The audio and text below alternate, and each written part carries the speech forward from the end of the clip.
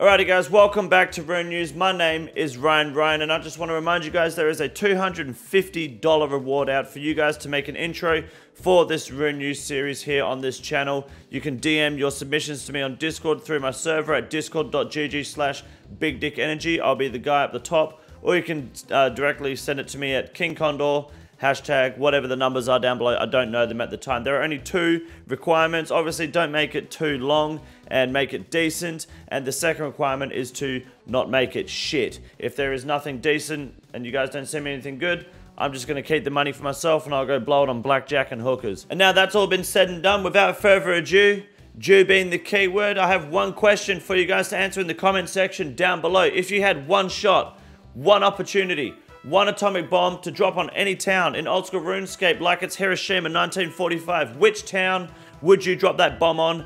And I want to know why. Me personally, it'll probably just be Varrock, just to keep it simple. I don't like that little Romeo cunt. He's a little bit of a cuck.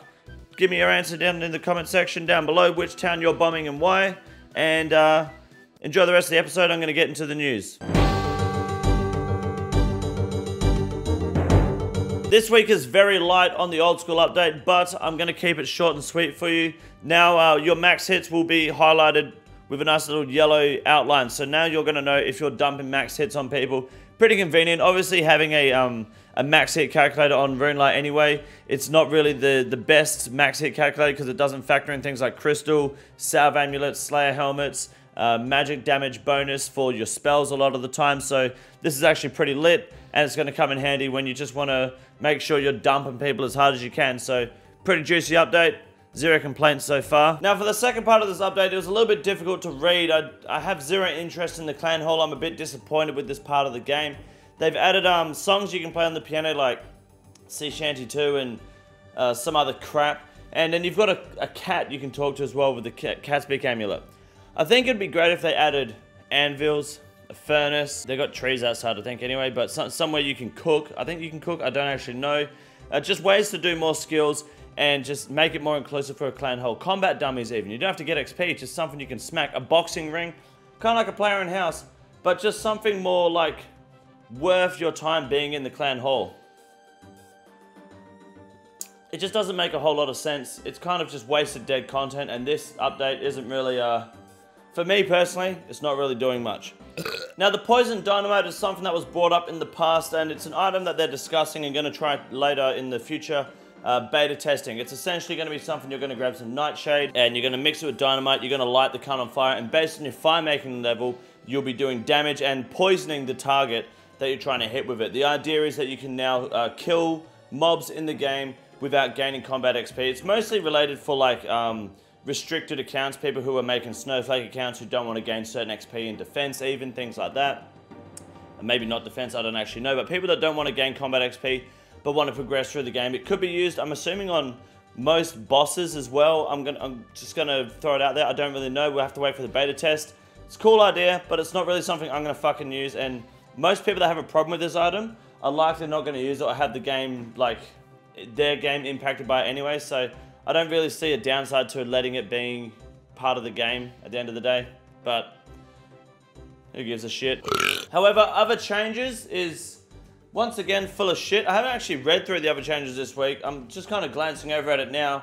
And if there's something good, then sweet. But honestly, yeah, I didn't do my job this week with other changes. I just made the general assumption that, like, maybe we get, what, 4 or 5 updates a month? There's normally one good week of other changes. And I'm just going to assume this week is not that fucking week. So, yeah. Oh, man, I don't give a shit. Why do you guys even watch this show half the time? Oh, fuck, that's good. And now finally for the old school update, you've got these different, I think the voting is closed now, and I've obviously not, I've done a terrible job at making it, why is it like this? Why can't you see all 4? It doesn't really matter, to be honest, because option A and B are my 2 favorites. I didn't vote, I forgot, and this is the first time I've actually seen them. I would probably pick option A, I think, but B is pretty sick too. So I'm not sure if you can still vote, and if you can, my vote's going to A. If not, then well done, and let me know what you voted for in the comment section down below as well. This is a mess, this fucking episode, but you know what? I don't give a damn, because it's time to let you guys know how dog shit RuneScape 3 is. The main thing to take away from this is I'm having fun making RuneNews and making content in general on YouTube. I was criticized for having shit production quality. I mean, it's a one-man team here. I don't script anything, I just wing it. So yes, that's the idea. But as long as you have fun watching it, guys, I'm gonna keep making the content. As for RuneScape 3, it's fucking dog shit. Edible fucking seaweed. The biggest rise of the week. Boys, are you fucking kidding? Get the fuck. The edible seaweed as the biggest. Who the fuck is selling? Who's buying edible seaweed? Where? What? It heals 4 fucking HP and what? It's from the Kraken? People are actually fucking selling and buying it. About at the start of the month, there was 3,800 of these being sold in a day. Who the fuck? Who is trading edible seaweed? Who? I need to know. You have to tell me, please. I want to just fill a pillowcase with dead batteries and beat you with it. Why? Who and why? It's edible seaweed. The biggest loss isn't any fucking better with the cow-quat fruit. Who the fuck is picking their cow-quat fruit and keeping it? You just drop it on the floor? What are they? Oh, wait, no, they're used for beer, aren't they? Okay. Alright, no. Bigger question. Who the fuck is brewing beer in an Iron Man? No, it can't be Iron. Who the fuck is brewing beer that's not an Iron Man? You can't be using this as... Oh, what the fuck is wrong with you guys this week? Raid 3 is coming out in 3 weeks, and you guys are fucking around with edible seaweed and cow-quat fruit. Not occult amulets, not sang staffs, not even fucking ancestral hats. At least the most traded item this week is the Zora scales, and I can get behind this one. Now, this price has gone up because Serp helmet is gonna be fucking big in Raid 3. Mark my fucking words, at least that's how I feel about it here at the King Condor Network. We're gonna be wearing it as we're tanking through the fucking raid. Serp helmet, blowpipe, gonna be pretty big. And if you don't have a sang staff or a harm mold, you're probably gonna run the Swan Trident. Zora scales are gonna be big and they're gonna stay out there for a while. So the higher Zora scales are, the more fun and the more profitable Zora becomes. So Zora's a better boss to farm than Vorkaf in every way except the GP per hour, which doesn't really fucking matter. Make sure you guys start farming that Zora, get yourself some unique drops and save up your scales and get ready for the fucking raid. Now the mole slippers are unfortunately taking a hit. This is mostly because of the absence on this channel lately. We've been having issues with COVID-19 coming around for a second time and kicking me in the fucking nuts. But don't worry guys, we're back in full force, full steam ahead. We've got plenty of content coming out this week, and we've got some decent fucking, I don't want to spoil too much, but the next video series that's starting up, or that's at least going to be continuing, you're going to fucking love it. I can guarantee that. So sit tight, mole slippers will be above 1 mil by the end of the year, mark my fucking words. Now finally, the RuneScape girlfriend, we're going to keep it light and simple because Raid 3 is coming out.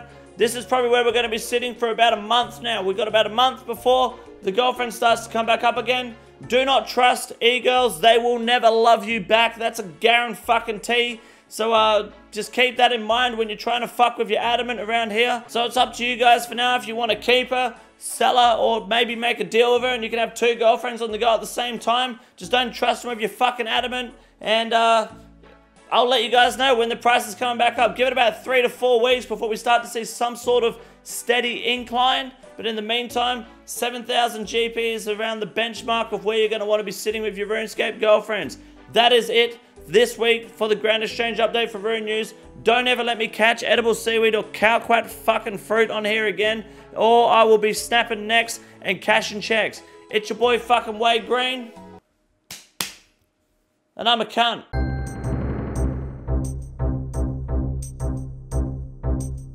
Our first Iron Man moment this week goes to an actual Iron Man. It's on my group Iron Man team, my boy Anubis, or Anubear if you will, got 99 woodcutting, which is huge. This man is absolutely sending it. He's going to be maxing in no time, I can guarantee it. Absolute fucking champion.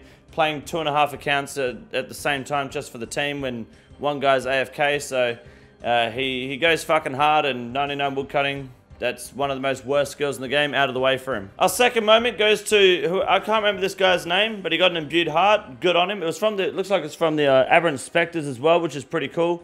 I can't remember his name, and it's kind of lucky that he cropped his screenshot like shit, because He was one of those guys that like blacks out the text in his chat box just so you can't see what's being said. In case you dox him, he might leak information. Like, no one gives a fuck about what you're talking about or your username, but good job on the imbued heart. Nice work, mate. Next up, your fucking boy got the Young Left pet. That's right. Gauntlet pet, it was like 436 KC? I can't even. Fucking idiot. 430. 438, 430 something KC. Point is,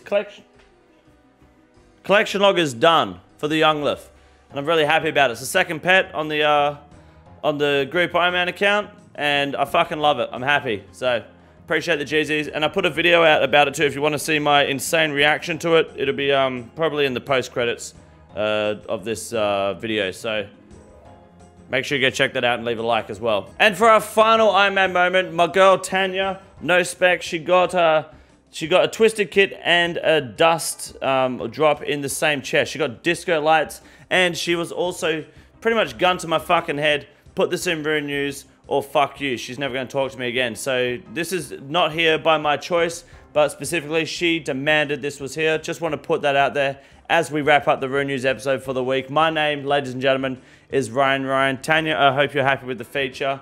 And yeah, I'll be live streaming about 12 hours after this video comes out. So don't be a shit cunt and come by. Alright. Fuck off. This is the easiest room in the raid. It's quite simple. You got a big boy. Look at him. God damn. Fuck me. Look at that boy. It's huge.